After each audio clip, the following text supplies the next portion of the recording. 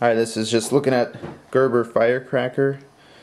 That's a pretty cool light, little flashlight.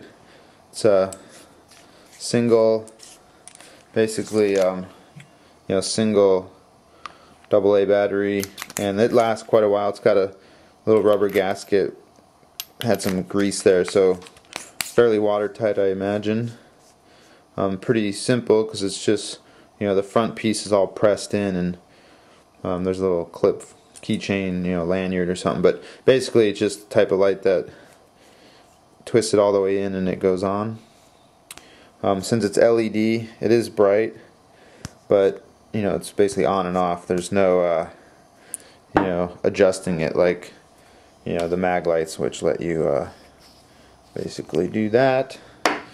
But overall, it's pretty handy because it's really light, and it's a bit smaller than like the old standby MagLights, which now you can get LED, of course, but fits in the pocket pretty well.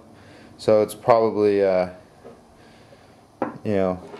good. Just I keep it not on a keychain, but pretty much take it wherever I go and have it in the bag or just nearby if I know I might need a light.